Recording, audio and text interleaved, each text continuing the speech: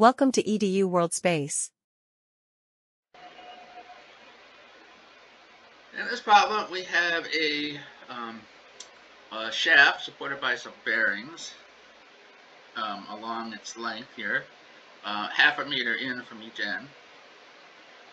On the left end, we have a 300 Newton point load. On the right end, we have a 600 Newton point load. Between the bearings, we have a 12 uniform distributed load that's 1200 newtons per meter. Now, if we place this with equivalent point load, do force and moment balances for the entire structure, we'll figure out that the support on the left is supporting 750 newtons, and that on the right is supporting 1350 newtons. So, doing our shear, in this region, we have a constant value, and again, because of the way we're taking our sign conventions, it's actually, I should put a minus 300 in here.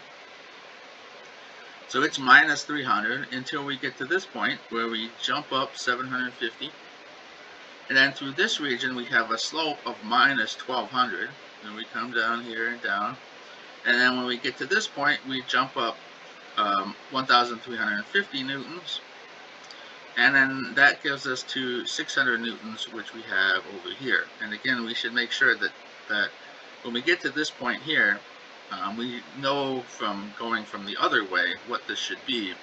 So again, that's a good way to check to make sure that we actually get back up here to 600 newtons. Now, for the moment, in the outer regions, we have just a line, linear dependence. So the slope is minus 300 over here, and and plus 600 over here, and both start at 0. Now in the middle here, we actually have a quadratic, and if we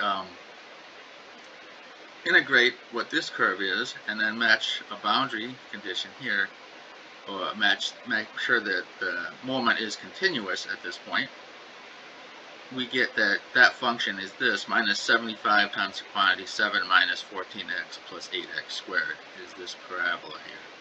And again, we need to make sure that it and then agrees with this point here, so we can have some consistency checks kind of built into our solution. Doesn't necessarily mean it's correct, but just that it's consistent with what you would expect.